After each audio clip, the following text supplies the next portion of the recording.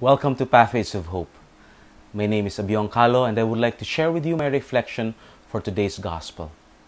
Today's Gospel is taken from Matthew chapter 10, verses 16 to 23. Here we see Jesus giving a clear warning to His disciples.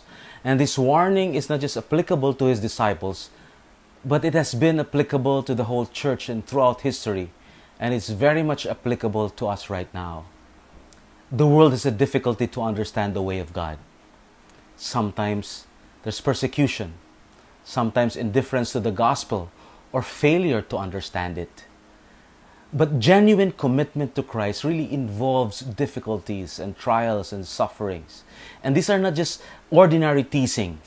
In fact, the scripture says that a brother will turn against his brother, a father against his child, and children against their parents.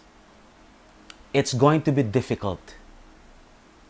But as Christians, this should not surprise us, because Christ Himself was a sign of a contradiction.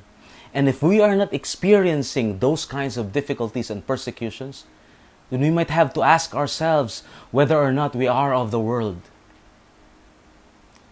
But difficulties and persecutions will surely come, and we need to be wise and cunning like the serpent, but continue to maintain holiness and innocence like a dove. And these difficulties should not scare us, should not make us be afraid, because we are not alone. God the Father will send His Holy Spirit for us in our defense. In fact, I remember a passage from St. Paul written to the church in Corinth. This is 1 Corinthians chapter 10, verse 13. Paul says there that we are going to encounter various trials. And the trials that we encounter is not unique to us. It's common to man. And when the time of trial comes, God Himself is faithful, because He will not allow us to be tested beyond our capacity to stand firm. And during those trials, God Himself will find a way out.